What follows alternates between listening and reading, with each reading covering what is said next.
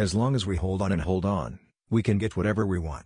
Everyone you fight is not an enemy and everyone who helps you is not your friend. I can't change myself. I'm Mike Tyson.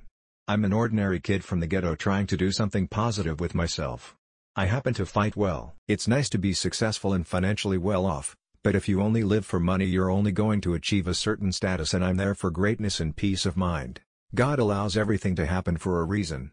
It's all a learning process, and you have to move from one level to another. There's nothing wrong with making mistakes, just don't make the same mistakes.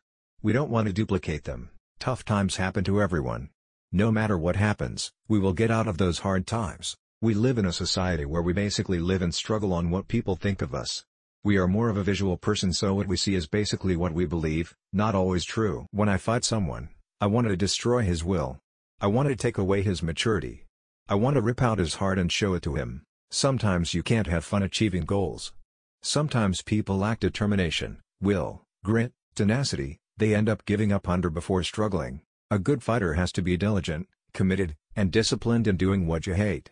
So keep doing it the way you feel like it. If you don't do it for desire and love, the emotional results will be disastrous. Another thing that can scare me is time. Time is like a book. You have a beginning, a middle, and an end. It's just a cycle. When you have something in life that you really want to achieve, you have to be willing to give up your happiness. I have lost all my sensitivity as far as being embarrassed. To be embarrassed, you just have to lose it. Fear is the biggest obstacle to learning. But, fear is your best friend.